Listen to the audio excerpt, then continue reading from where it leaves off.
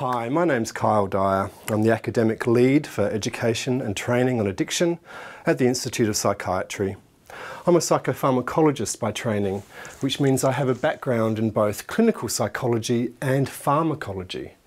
So what I'm interested in is the effects of drugs on human thoughts and behaviours and emotions. In this lecture, we're going to consider 3 questions about addiction. What is addiction? How does it develop? And what are the key distinguishing features? Addiction is a challenging condition. It can affect anyone. It develops slowly, often without our awareness. It touches all aspects of our lives and it causes significant harms.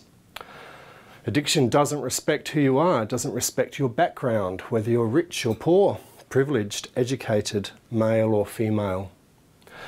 But addiction happens for a reason. It's functional. It serves a purpose.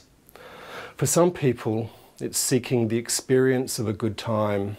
For others, it's the means of escape from physical or emotional pain. The first step towards using a drug or developing an addictive behaviour is that it gives us something that we need. It removes our pain, our sadness. It helps us cope. Or it just helps us relax and enjoy our spare time.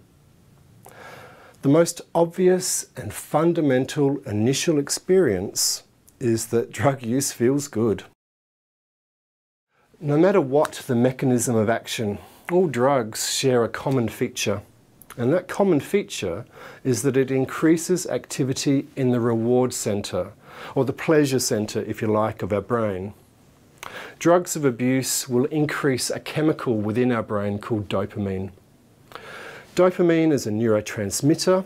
It's present in regions of the brain that regulate emotion and movement, cognition or thinking, the development of new memories, and most importantly, the feelings of pleasure.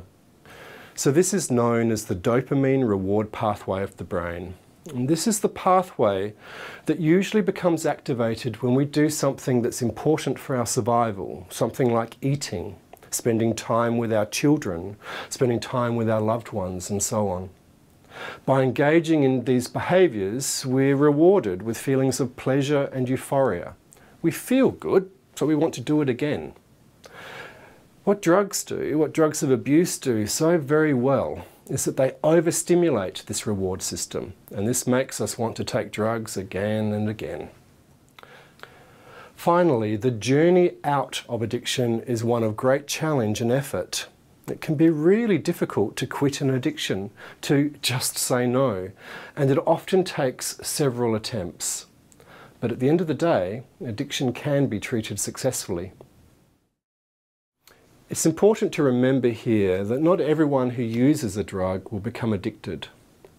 One of the key questions for addiction science is to determine what is it that makes some people become addicted and others not. Understanding addiction and developing effective responses is important personally, socially and economically. So let's start with asking ourselves a question. What is addiction? Well, this is both a simple and a very complex question.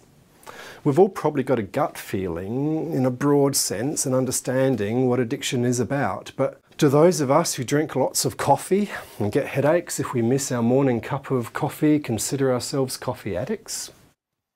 Do we only think of the stereotypes of injecting drug users, the stereotypes of criminals or drug fiends? I don't know. My point here is that before we can answer the question, what is addiction, we need to question our own beliefs and our own stereotypes.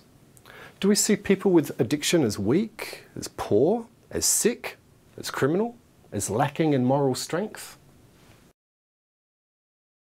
A really useful starting point is to look at how we actually make a diagnosis of addiction.